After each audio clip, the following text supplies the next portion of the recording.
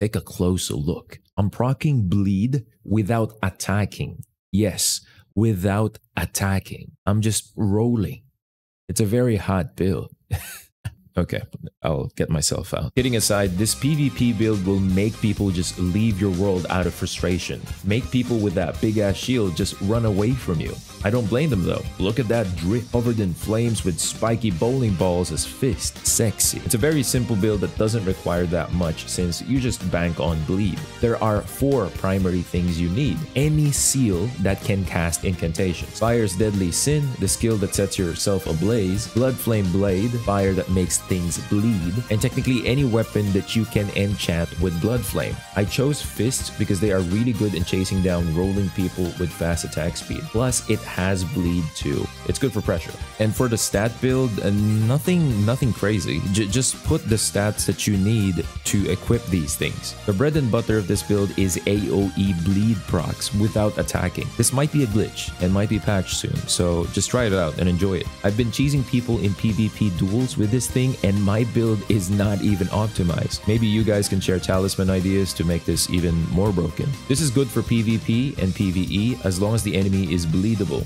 Don't know if that word does exist. Enjoy a little PvP showcase of this build, and oh, by the way, if it's not too much, I would greatly appreciate it if you drop a like in this video. Helps for the algorithm and puts a little something in the table. What's great is it's completely free. Like subscribing. Enjoy the rest of the video.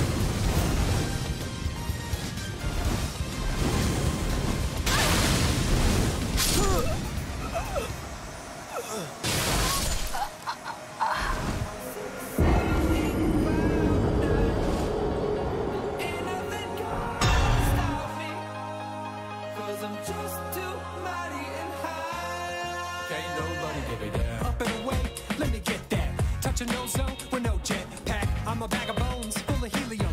Lit foot on the verse, equilibrium. Raps a million, quotidian. Extraordinary, next heir to the throne like a